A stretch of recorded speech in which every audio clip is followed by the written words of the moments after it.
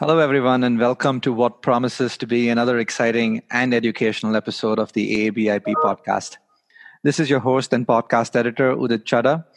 And on this podcast, it is my honor to introduce to all of you our new associate podcast editor, Abhinav Agrawal. Our topic for today is bronchoscopic lung volume reduction, and our guest is arguably the global leading authority on this topic. Dr. Gerard Criner is the chair and professor of thoracic medicine and surgery at Temple University. Dr. Criner, thank you so much for joining us. Happy to be here. Thanks for asking me. Before we get started, do you have any relevant conflicts of interest to disclose? I was the principal investigator for the pivotal trials for both Pulmonx, the Liberate study, as well as for Spiration Olympus with the Improve study. And I've received consulting and travel funds for both Olympus and Pulmonx for presentations and educational seminars. Perfect. Thank you so much. So, all right, with that, let's get started. Thank you, Udit, for the kind introduction, and welcome, Dr. Criner. So we're going to talk about bronchoscopic lung volume reduction today, and let me just start off with a brief introduction.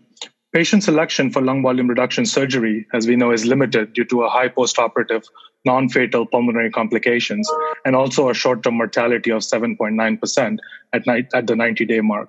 This is particularly relevant in patients with a low FEV1 of less than 20% and homogeneous emphysema, or DLCO less than 20%.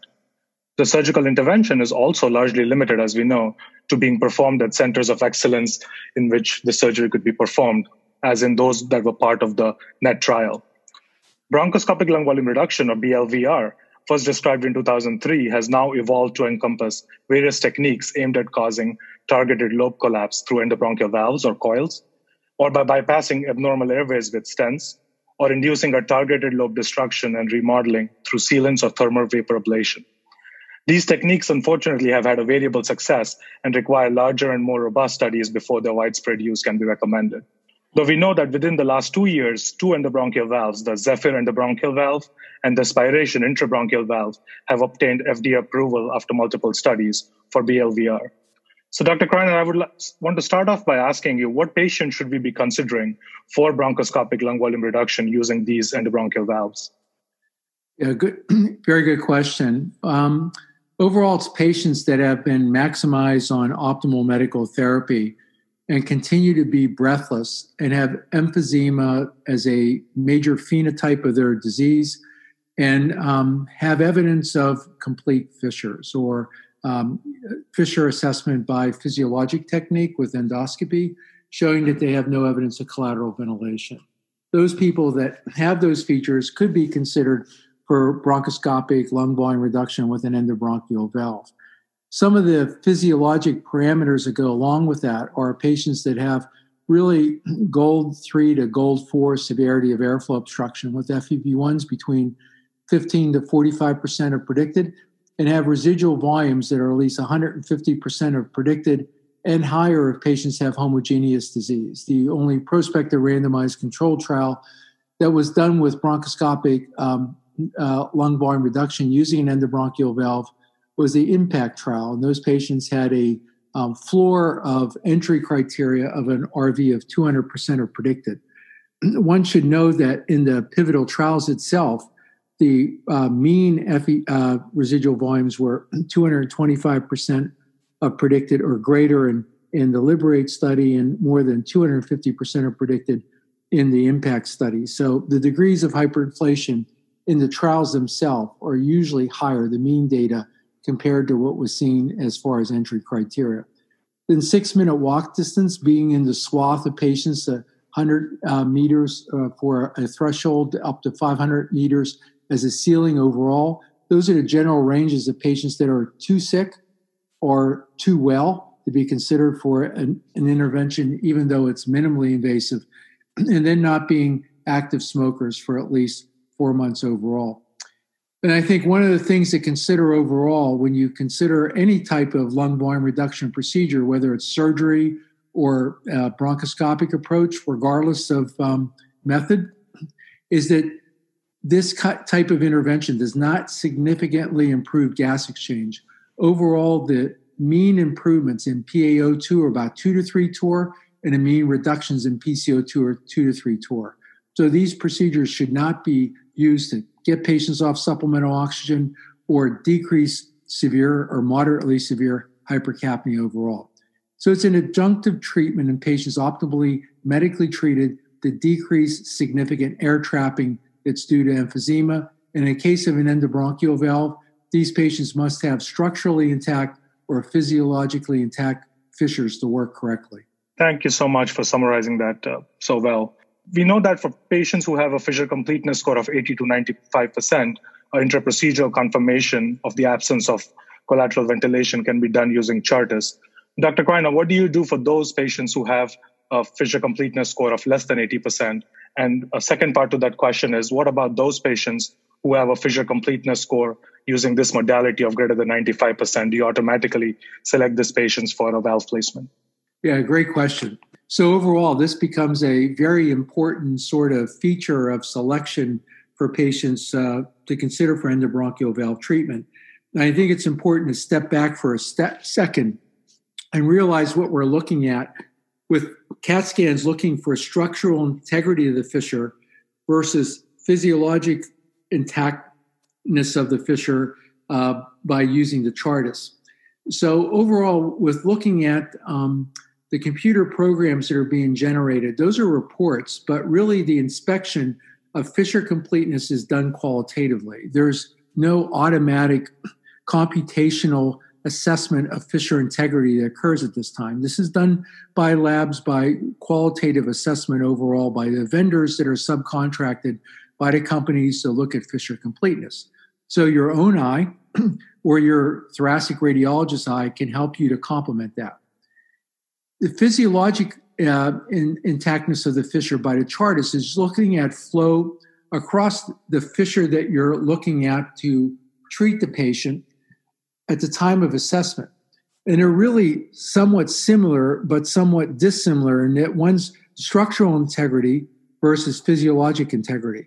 So you can really logically conclude from that, some patients may not have a fissure that's structurally intact, but could be physiologically intact, or vice versa, that could be present.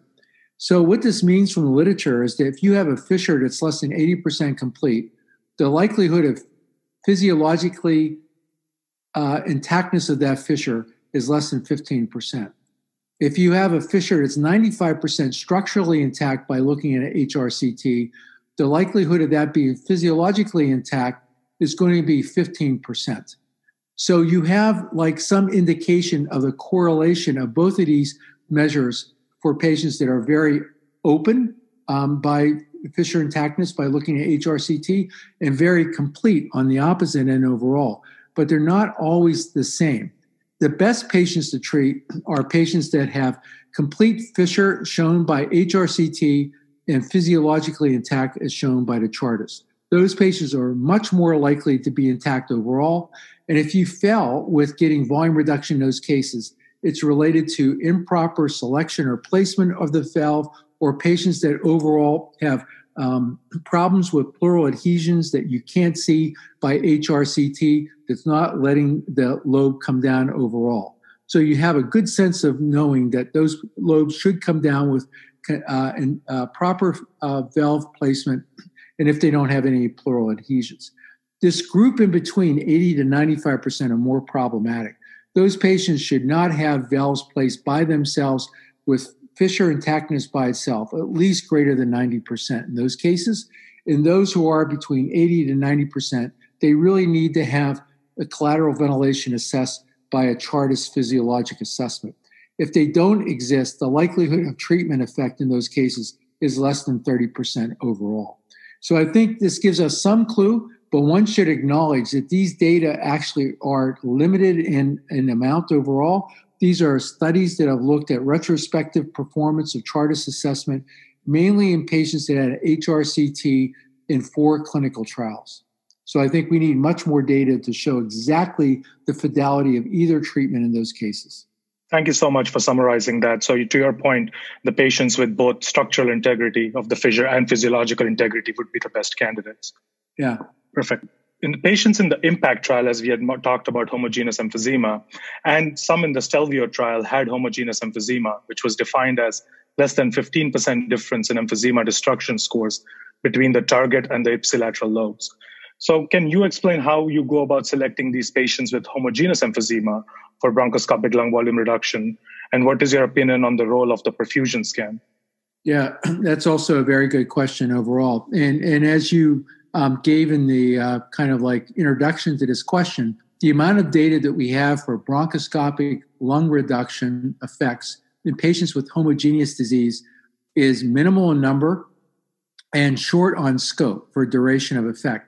So you remember from the lung volume reduction surgery, the NET trial, we had data that went out to 7 years for these patients overall, physiologic assessment and important pivotal clinical outcomes. Right. The IMPACT study was a 3-month study. And the Stelvio study was a 6-month study. And in the IMPACT study, it was only 50 patients. And I think of the 60 patients in the Stelvio study, only 15 were homogeneous disease. So the numbers of patients from these two pooled studies is low in number and short in duration overall. That being by it said, there is significant clinical improvements that you can demonstrate the endpoint of those studies in improving FEV1 overall. Now, how durable is it, and how great magnitude is the benefit overall? Well, if you look from any form of a lung reduction procedure, whether that's surgery or bronchoscopic, whether it's valve or steam or coil or glue, the magnitude and the duration of the improvement of the decrease in air trapping is not as robust as what you see with heterogeneous disease.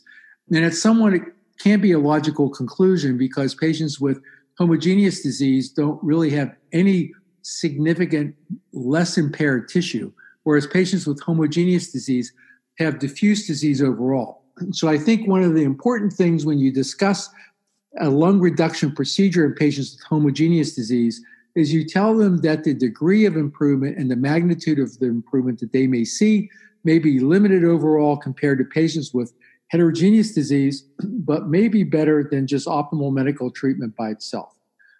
In this patient group, it's very important to choose the lobe that's most affected by the disease and the patient that's most affected by hyperinflation. So it's very key in this patient population, homogeneous disease, even more than heterogeneous, the patients that are most hyperinflated by itself or more likely to respond, and that the lobe that should be targeted for treatment for to be the one that's most impaired by a lack of perfusion. If the perfusion is more than 20% less than the other lobes, and the patient is very hyperinflated, as I told you before in the IMPACT study, those patients had a mean RV 250% of predicted or greater. Those patients are more likely to see a clinical benefit that's going to be meaningful as well as going to be more durable. So I think the key is to look at perfusion less than 20% in the lobe and a patient group that's really affected by hyperinflation for it to be a successful intervention. Dr. Criner, do you use the SPECT CT scan at all? Yes, I think, not everybody has a SPECT CT to use. Some patients will, some providers will just have a planar CT to use. And that can give you a clue as to how the patient will do. That's what we had in the NET trial overall. And that showed really robust results in using the perfusion scan overlay with the CT scan to show what patients' magnitude and duration of treatment will be. But if you have a SPECT CT to use or nuclear medicine scan to use, which is the overlay of a low-dose CT scan, a tidal ventilation with perfusion data, that can give you a fidelity down to the lobar level. And that ends up being important for those middle zones of the lung where you don't know if it's part of the upper lobe or the superior segment or the lower lobes, and can tell, or the middle lobe overall on the right side, to be able to tell you what is the most oligemic load to check. So I would recommend if you have a SPECT CT, use it. If you don't, then you can still use a planar nuclear medicine scan, but you need to keep in the back of your mind what is the middle lobe versus the superior segment or the lingula versus the superior segment on the left side. Thank you so much for that. So moving on to how I should be following these patients, or we should be following these patients. Let's say I have a patient who is CV negative and we placed endobronchial valves, and we have seen no reduction in the target lobe during the 3 days of hospitalization. discharge him or her for outpatient follow-up, how long should I be waiting before I call this a failure? And in case these patients do not achieve a target lobe reduction, what is your approach? Do you get a CT scan? Do you rebronch them to make sure that the valves have not moved?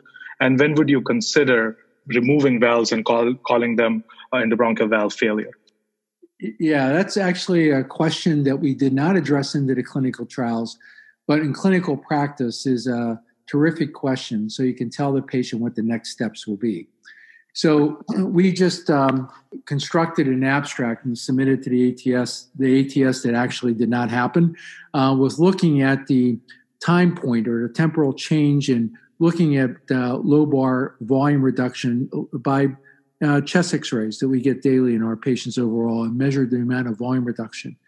And what we reported is that if you don't usually have it by 4 days, you're likely not going to get it, except for rare circumstances at 6 weeks or 45 days.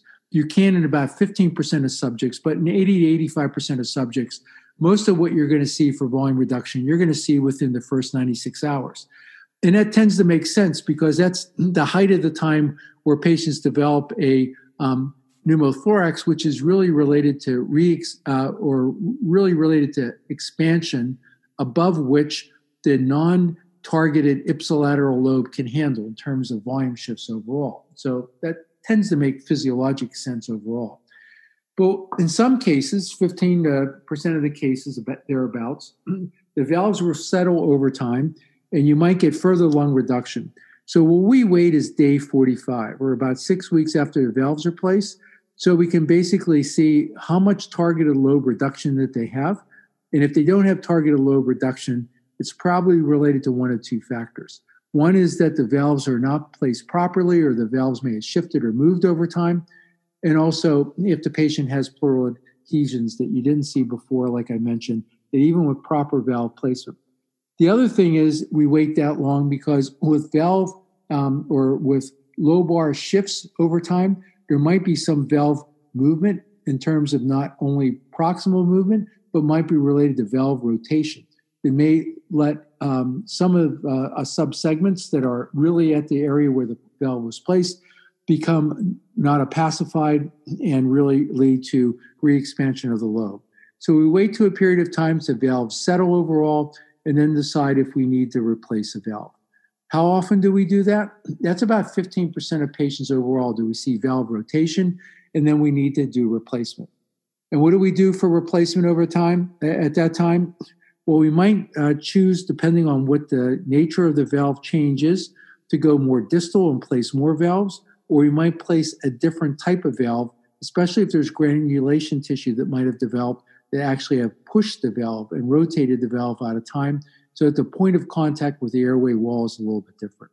So, Dr. Criner, you mentioned the pneumothorax, and for our audience, usually due to ipsilateral non-targeted lobe expansion, it can occur in these patients with a rate of as high as up to 30%. In the studies, it was anywhere between 2.1 to 33.2%. Dr. Criner, are you seeing such high rates of pneumothorax in your patient population? Yeah, we've treated about 225 patients with endobronchial valves since commercial approval at Temple. And, we tell patients that it's going to happen. We give them about 1 in 3 patients is going to be the quote overall. And we'll see about 20 to 30% of our patient cohort. I think it's the last that we looked at it and analyzed it was about 26.6% of the patient population.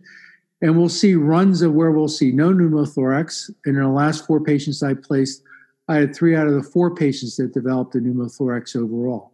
So I think it's, in a specific patient overall, that's what one of the challenges is being able to predict for that individual patient what their risk of pneumothorax is. And I think the complication is it's really not well defined as yet. Is it related to the degree of volume shift? We tend to see that the patients that have greater success in volume reduction, that those patients have a greater likelihood of a pneumothorax developing in people with less volume change. So patients that have 1.7 liter reduction in residual volume, we see a greater risk of pneumothorax than those with a 700 to 800 ml of RV reduction overall. But tissue integrity, the rate of change that depends upon elastic recoil of the lung, which you can't really measure, is probably a factor, and also the number and the degree of adhesions the patients have. So, overall, it ends up being a range overall, but what we tell patients is that pneumothorax is a necessary consequence of effective treatment, and that we prepare every patient to develop a pneumothorax, and at every point in time, we have a patient that is in a location that's prepared to recognize and treat a pneumothorax. So we do imaging 4 times in the first day that we do a valve placement, and then daily thereafter. All the patients are followed with a chest tube cart that's based for needle decompression down to a pigtail that can be placed, or an open thoracotomy at the time of the procedure. And as we modify the protocol in the Liberate study, if a patient has more than 50% volume reduction estimated by chest x-ray within the first 24 hours, they get an HRCT to look for early findings of a pneumothorax overall that may be amenable to tube placement overall. So it's a high surveillance, a high threshold that we have for the detection of a pneumothorax and early treatment of that. Thank you so much. That is very helpful in terms of having an informed discussion with our patients and for patient safety. For most BLVR studies, the Zephyr endobronchial valves were used, but the aspiration intrabronchial valves were used in the IMPROVE, REACH, and the IBV trials.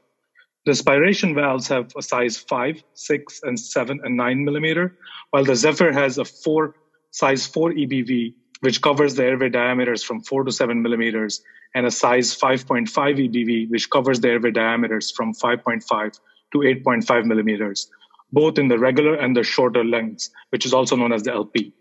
So Dr. Criner, do you have a valve of preference between two? And I know this could be a leading question. And is there any specific characteristic of one valve versus the other that you personally like? Yeah, I appreciate the question. And, being an investigator in both studies overall, I know both products very well, and I feel very comfortable in using them for any patient overall.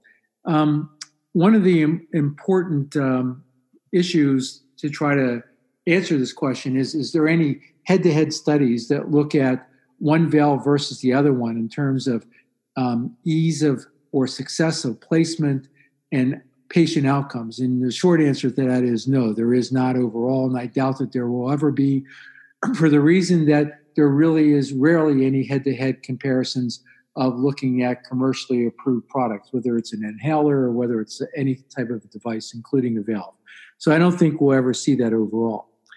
That being said, you've outlined what the valve ranges are, but, the airway walls also change. And if you go more distally, you can put a valve in any location that you want, because obviously the airway size will be smaller and will accommodate any valve dimension. The more difficult issue is, will the valve be optimally placed based on what the nature of the valve is?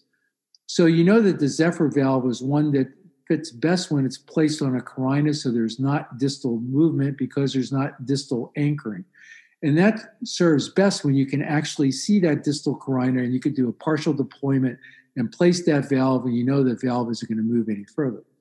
Compare that to the spiration valve, which has distal anchors overall, that you can place that. Now, one of the challenges is when you have more angulated valves where you can't see the distal carina. Whereas spiration valve, since it has distal feet that can anchor the valve, you don't need to place it on the carina. However, it's more difficult to angulate the spiration valve system into an area where it's around the corner bend that you can't see overall, and it may not allow you to place the valve. There's some special techniques that you can use, such as breath hold, head rotation, do it at residual volume, pull the endotracheal tube back to get that degree of flexion that may allow you to accommodate. But with the Zephyr valve system, you actually have some J catheters that can allow you to make the bend and do the deployment. So as you can see from what I'm saying, there's pluses and minuses from both devices overall that may be better in one circumstance than the other one, or when patients, like I mentioned before, have one valve placed that they have unoptimal placement that might be related to granulation tissue, then I treat the granulation tissue and I place the opposite valve mainly to see if that will mitigate against further granulation tissue development. But overall, I think that both valves could work in almost any circumstance, and there's some nuances that make one a better option than the other one, but really it's not ever been shown by any evidence-based medicine. I think one of the things these are two great products that have just been FDA approved.